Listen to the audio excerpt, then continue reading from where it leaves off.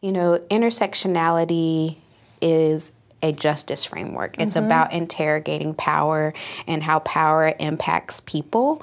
And so all of us are kindred spirits in that way. We fully understand how power moves and operates in the world, and we're looking to make real change. You know, there was a few speakers that had that reoccurring sort of advice, maybe different iterations of this advice, but they mentioned this idea of picking your battles, right?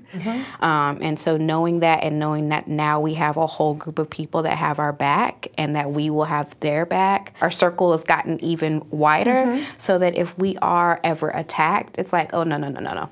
You did not just come for me, honey, you came for my whole crew.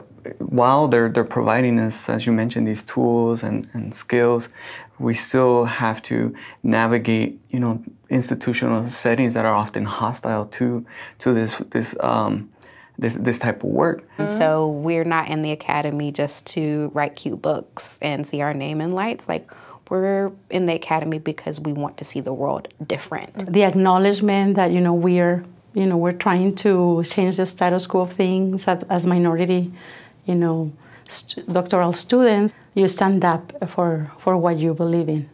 And that's pretty much it.